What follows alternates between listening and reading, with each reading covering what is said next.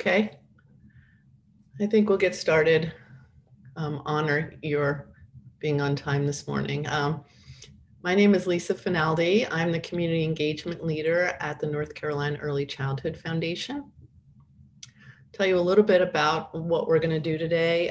Just to let you know, the program is being recorded, and also we're going to use the question and answer box, and you can put your questions in throughout the program, and we will be monitoring that. And if we don't take them up during the program, we will absolutely take them up at the end. We expect to be done in about 40 or 45 minutes, so we hope to give you back a little bit of your time today. I wanted to give you a minute about the North Carolina Early Childhood Foundation, which is the parent for the Family Forward North Carolina initiative.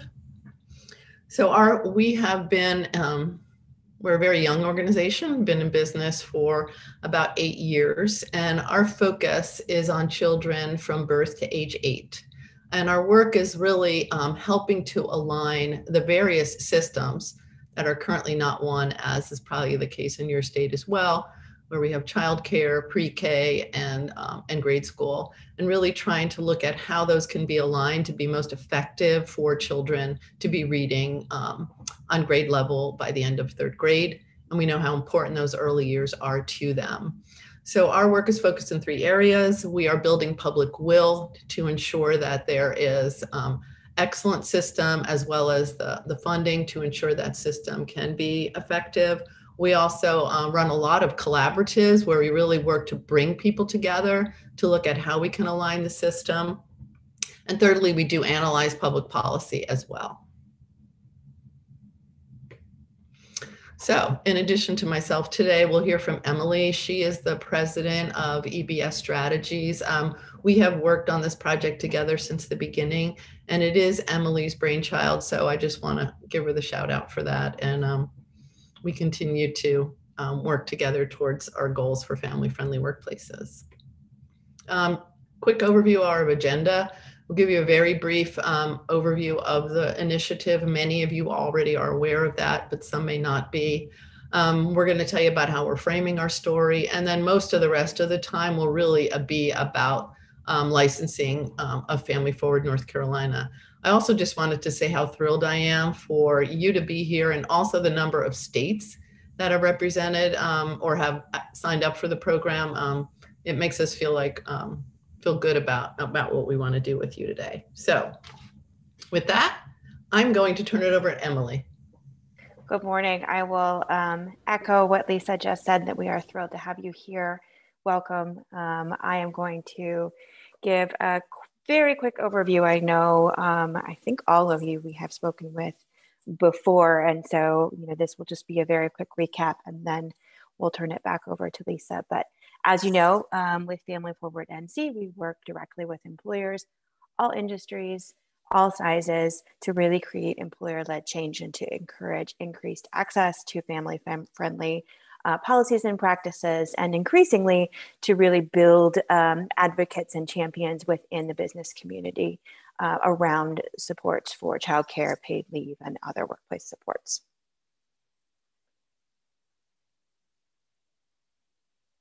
And so, as we started our initiative, I'll just walk you through the various phases. The first phase of our work was really listening and learning.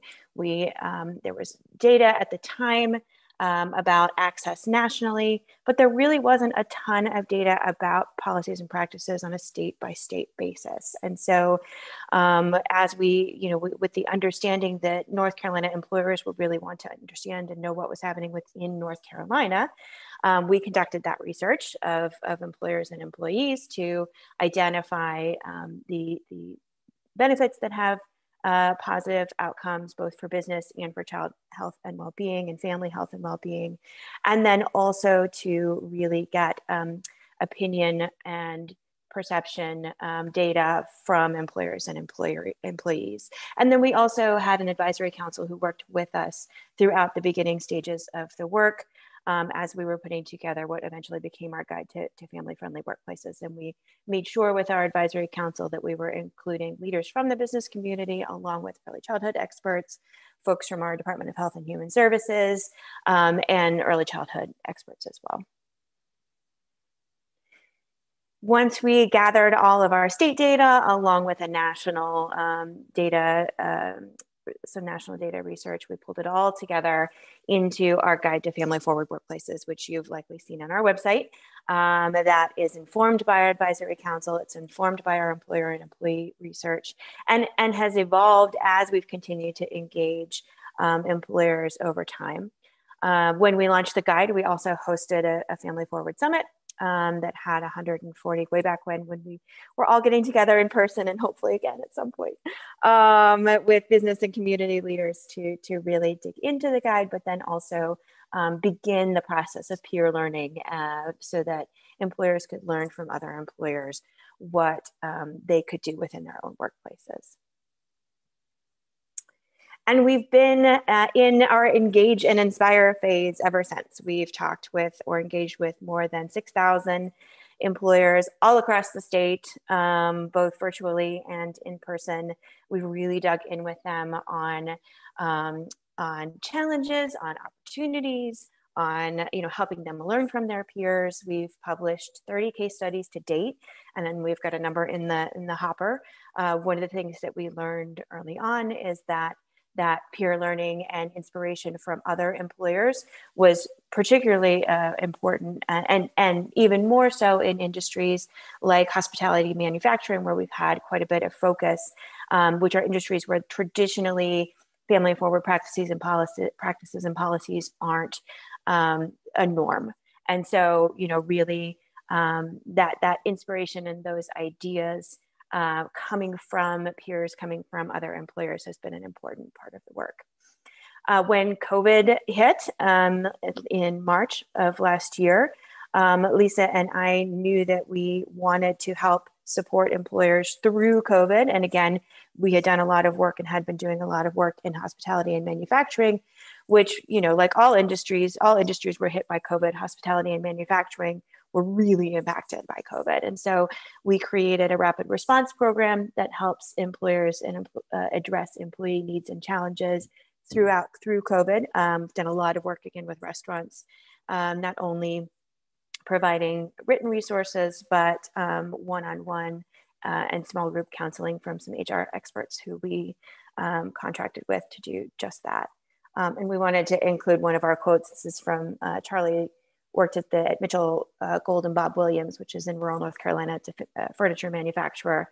And so, gathering these stories and these quotes from working parents and from employers has really helped to advance the work. And Lisa will talk a little bit more about how we incorporate those case studies into the copyright package. We wanted to share our official theory of change. Again, several of you have seen this, but our belief and what we've seen is that by educating and engaging employers, really inspiring them, providing with resources, support, knowledge, we are able to propel action toward creating more family-friendly workplaces across North Carolina, and then as a result, healthier and happier children and families, more productive workforce, and a stronger economy, which, in many respects, as we work our way through COVID, much of the need for family forward last year has been, is even more so, has been exacerbated now as we continue through COVID and kind of figure out our new economic challenges. So I think, the concept of really involving and incorporating child health and well-being and some of the brain science that goes into early childhood and the work that NCCF does writ large is really core to our strategy, and is in many instances the first time that many of these employers have seen this data and are able to kind of layer it into what they know is happening within their workplace with regard to attraction and retention of employees. This adds that next layer of understanding about what's happening with children from birth to 8, and how really being family friendly now not only supports workforce today and some of your immediate challenges, but is going to support workforce of tomorrow and our economy, for the next few decades. That has been, it's been fun to watch and interesting to watch when Lisa and I present to employers and we bring up the brain science and this piece of the work. It's been fun to watch light bulbs turn on and to see how that starts to kind of reframe the conversation. We often talk with employers about the third grade reading scores and why those are so indicative of future success and health and well-being down the line. And so we will often share the statistics about reading proficiency, how that levels up to ACT college and college readiness, and then eventually what that means from a career readiness perspective. And then we are very clear every time we talk with employers about ensuring where we can disaggregate the data and really show that the picture is different and the need is higher for students of color. And when we're talking about current workforce, we also have disaggregated data that shows that by and large, people of color, women of color, are disproportionately impacted by having less access to things like paid leave, childcare supports, that kind of thing. And in particular, as we move through COVID, that data has, continues to be teased out more and more. So making sure that we are also showcasing that story through the data is important to us. And then we really talk about how we can unleash potential and how employers and the business community can play such a key role in ensuring that success. So the kind of three-pronged message focuses on business outcomes, on child, family, and health and well-being outcomes, and then on that kind of workforce of tomorrow piece. So, we start with business smart, we build the business case that these needs are not going away, that, paid leave ensures that families can care for themselves and their loved ones, that flexibility is key, that all of these practices really ensure both good business outcomes and good child health and well-being outcomes and family health and well-being outcomes. In particular, now we talk a lot about childcare and with the current workforce shortage and some of the things that employers are struggling with currently, a lot of that centers around childcare need and lack of access to childcare. So, we talk a lot about how before the pandemic, here in North Carolina, and I'm sure, and I know that this is the same in many of your states, 99 out of 100 counties were childcare deserts before the pandemic. That need has been exacerbated because of the pandemic. We talk a lot about how women in particular have dropped out of the labor force. I even hesitate to say dropped out, have been forced out of the labor force in large part because of caregiving burdens, and that, nearly 2 million of them have yet to return. So, again, really showcasing how this need is not going away and that it does impact businesses while also impacting child and family health and well-being. And then, again, many of you have, Professor Heckman's work, the equation, but this is new to the business community typically. And so talking about this 13% ROI when you invest in early childhood is really strong in terms of building not only the business case, but the case for supporting early childhood in general. I'm going to kick it back to Lisa to talk specifically about our licenses. Thank you, Emily. I also just wanted to say thank you to those of you who had done the economic analysis of childcare before us. We were very inspired and used a lot of your work to move forward on that project last year. So here's just a little bit about what is inside the package. So we have a 2-page fact sheet that is an overview of Family Forward North Carolina. In addition to the theory of change that Emily shared with you, we do have a document that really goes through the strategy and how it's propelling action for change. Emily also mentioned, the number of people that we've spoken to and surveyed and interviewed across time. And at the outset, we did hire a pollster to create questions to both interview 300 employers and also survey 300 employees. And so that's part of it. We have reviewed and did some updates to the survey questions, but this is information that was provided from a professional pollster that we worked with. What was really nice about that is that it really did show what was going on today at that time for employers, where they might want to go with it, and what employees' interest was in family-friendly workplaces. You've seen the guide. Many of you are using it already for sure. And also, again, we've added this how-to. A lot of this is sort of the playbook, and some of it is public material for sure.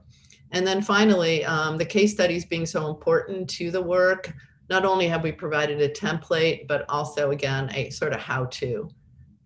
Emily writes most of these case studies, so that's what she's been up to.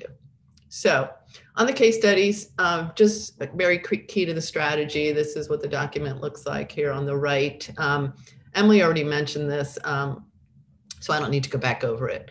It's really just showing what's possible. We specifically looked to the types of businesses that might be considered unexpected, and also in areas that were strategically important to us, both from a manufacturing and hospitality or business perspective, the companies that we wanted to focus on, but also it had to do with the geopolitics of North Carolina, and I'll show you a little bit about that. And again, here's the sort of the how-to, the elements to create a credible study, publishing it, sample questions, in addition to interviewing the HR director or CEO, depending on the size of the business. We're also interviewing and talking with employees as a way to verify. We're also asking them to see their policies. So we work hard to make sure that these are accurate studies. So here's an example of sort of geopolitics in North Carolina. We have one of the largest military bases in the world, which I didn't realize it was the world until I did some research yesterday, but Fort Bragg, which is south of Raleigh. And we were thinking about, so how does somebody run a business when your partner, your spouse might be being moved around the country or the world, frankly, because of their duty? And so we found this company called Our Riveter that creates leather handbags and wallets and leather goods. And they're able to provide all kinds of paid leave programs, which are so important to people in the military or military families. And also they have a telecommuting policy. So if you're moved to Idaho, you can take your sewing machine and you can still make leather handbags in Idaho. So we thought this was a great example. It appeals to a lot of people in North Carolina because we have many military bases and there's a lot of pride in those bases. Also, rural is very important to North Carolina. We have 80 out of 100 counties are rural in our state. And so we thought it was really important to make sure that we have case studies about rural places. And so Emily alluded to this one before, but this is a furniture manufacturer that has had an on-site childcare center for, I think it's about 20 years now. There's also an on-site health center. And you saw from that quote from Charlie earlier on, the importance of the center. So even though the employees are paying for it, the reduction in stress, their ability to go see their child during lunchtime, not having to do all this drop-off pickup concerns is so important. And obviously it's a high quality facility. So we interviewed Mitchell as well as some employees to really tell the importance of this story. He also said from a financial perspective that the facility was a break even for them. And so these other parts of their business culture mattered so much that it was worth their while. So here's the investment in the packages. And I will just remind you, if I didn't say it earlier, that the materials here that are to be used externally are all adaptable and customizable. And within the license, we talk about how our trademark needs to be used. But there's it's a $3,000 investment into all the materials. Then we would like to do some trainings with you. We feel that really is a great companion to the materials package. I know many of you are in very different phases of your work. Some of you may very well be working beyond what we're doing, getting started, thinking about getting started. And so we thought the training could also be really helpful to many of you. So the half-day training, which right now is interactive, open to discussing a different approach. And so 2 trainers really focusing on build, launch, and implement. A lot of what we've talked about today in the program is $8,500 investment. And then you may also decide that consultation may be how you start, or depending on where you are in your work, that could be beneficial to you. So we also can offer some consultation. Before we get into questions, I just wanted to share a few more testimonials that really are about work into action. And so Greensboro, North Carolina, which is very much a working city in our state. The Chamber of Commerce, we've worked with them for about 2.5 years now, and they have made a decision to provide their employees with a paid parental leave program. And in addition, you could see Cecilia just talking about the partnership and the culture shift that's going on within her community due to some of the work we've been doing. And then also our state health director, recognizing that we do not have public policy around these issues at this time in North Carolina, and there's a lot of discussion about what could happen federally for sure. But as we move forward, these are innovative strategies, as what she said, roadmap sort of pathway to moving towards public policy. So I'm going to show you a fun video real quick. Katie Button is a CEO of a group of restaurants in Asheville. She has truly been one of our champions. She talks about the how, the why, and the results of being a family-friendly workplace. And again, an unexpected place to be so family-friendly. So I'm just going to make sure that I can make this happen on YouTube. We've always felt that family-friendly practices in our workplace have been really important. Over the years, we were making it a priority to add a new benefit each year, really building those out. Before the pandemic hit, we were offering things like kind of unique ideas around health insurance, paid time off. We had just built out lactation rooms in each of our facilities. We were really like thinking about and making strides in, kind of advanced scheduling. And we've always, flexible scheduling has always been really important to us. When the pandemic hit, there were a few things that immediately came apparent to us that we needed to beef up. One of them was our sick day offering. We had always kind of offered sick days to our salaried manager level employees, but we knew that it was something that was important for everybody. So we started adding the sick day benefit to all of our workers starting on their first day of employment with us. And then we kind of beefed up our paid time off policy as well, and have been really strict about our offerings related to time off with COVID needs. So basically, if a doctor determines that an employee based on symptoms or potential exposure needs to be tested or stay home in quarantine, we added extra protection for our workers to ensure that those types of scenarios that would always be paid, no matter how often that happened. And we've really stuck by that. And I think that that's really important in this time because it's contributing to the feeling of safety and health of our workers in our workplace. Over this past year, there are some practices that we've really had to change and think about, and it switched our kind of mentality on. The very first thing is the importance of communication and transparency with our teams. We implemented from the beginning, when we had to shut down our dining rooms in March and laid off all of our workers, the very first thing we did was unemployment support. It was helping them enroll and get access to the unemployment benefits that that they had available to them, and really helping hold their hand through that process. And that was extremely important. And then from there was continuing communication. So email communication, then we set up these regular Zoom meetings with our teams where we meet as a group and over Zoom every other month, and we kind of dive into issues that are their concerns. We get to hear any things that they're worried about, and then be able to respond to those and have open dialogue. And that has been really important for us during this time. The other one is just our continued we're very firm in our beliefs that we want all of our workers to be earning a living wage. And we've watched living wage rates increase. And just recently, 1580, when health insurance is being offered at a workplace, is now the new living wage rate in our community. And we've committed to ensuring that every worker who works for us is making at least that much. And we do pay audits to ensure that that's the case. And we feel really good about standing by that living wage requirement.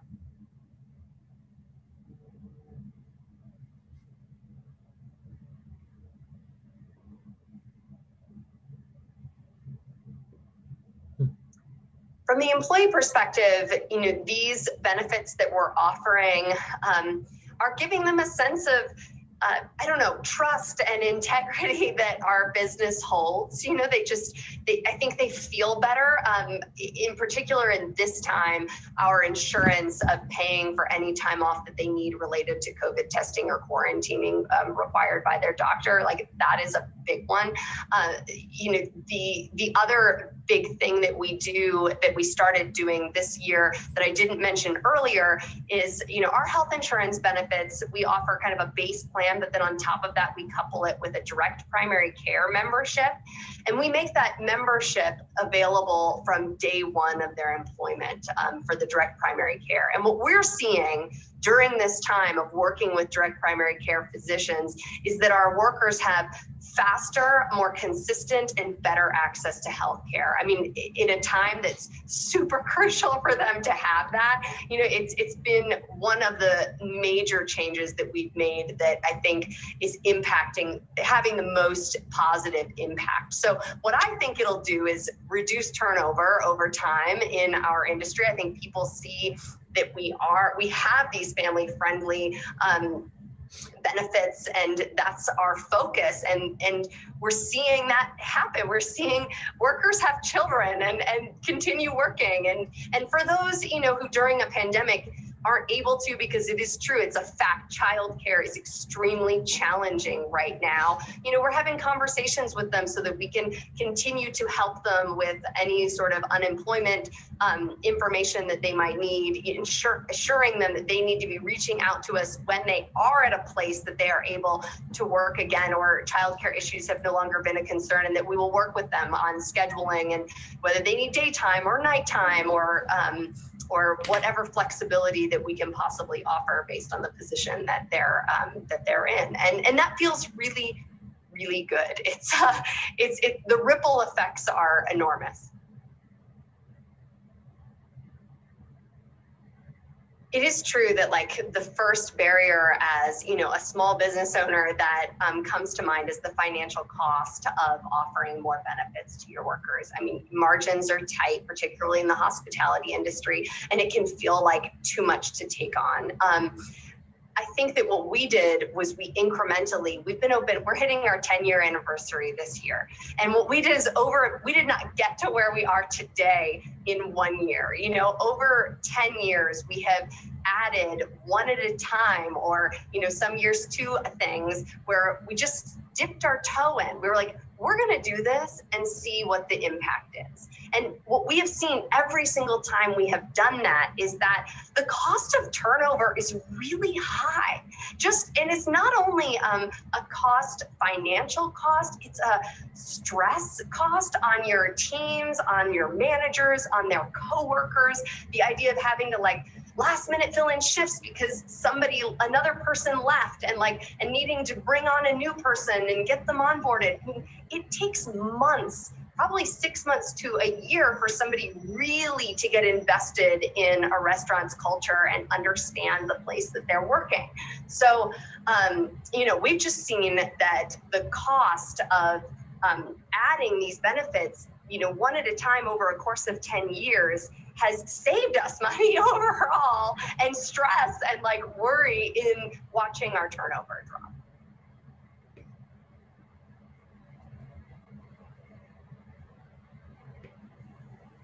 If you could have any superpower, what would you pick? I was going to not have that happen. Super speed. Sorry. I tried very hard to not let that happen, but it did anyway.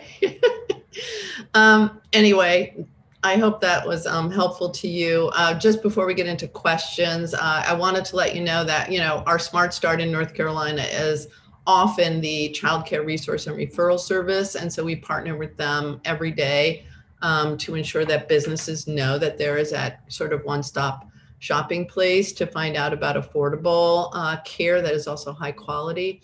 And also, I think I missed one point that I really wanted to bring forward, and that is, why do we think this licensing can be good for, people in other states? We recognize that we should all be, working together across states because we're working for the same purpose.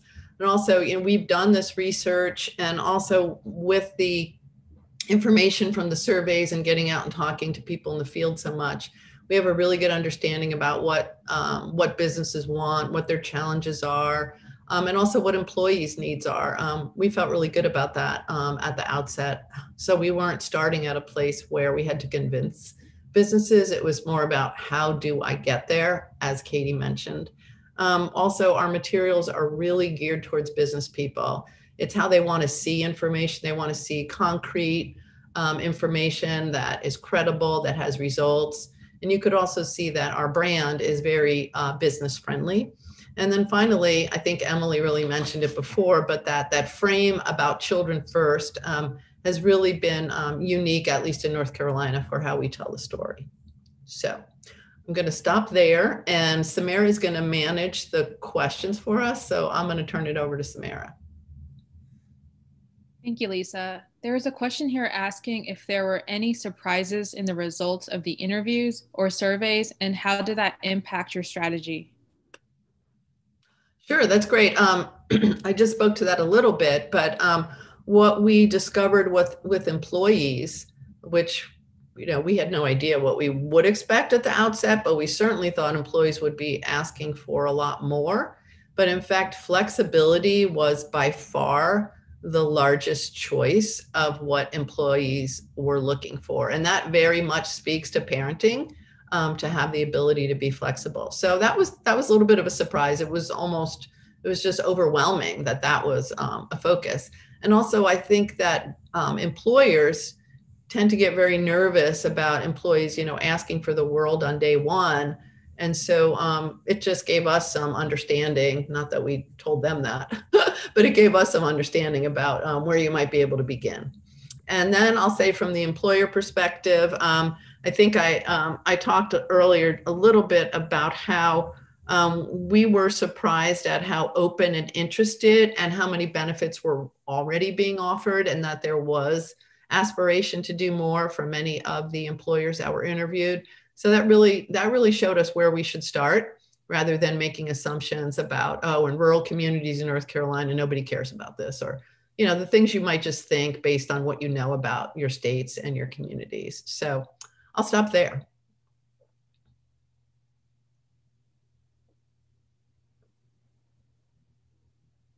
I think Samira is saying that there's no other questions. All righty. So just to let you know that the program's being recorded, we will send it to you. Emily did mention to me that there was a little trouble with Katie's video, so we will send you the link to that separately. I know there was a little hesitation between the audio and the video there for sure. And we'll follow up with you, find out more about your interests, and talk with all of you at your leisure if you'd like to do that further. But we absolutely welcome your thoughts, your ideas, and the ability to work with you. So you know how to reach me.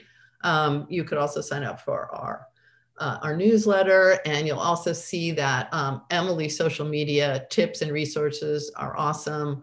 We put out just so much data about what's happening in the world of business these days and the needs of employers. And also we see that we're in some ways back to where we were in January of 2020, where at least in North Carolina, the unemployment rate was incredibly low.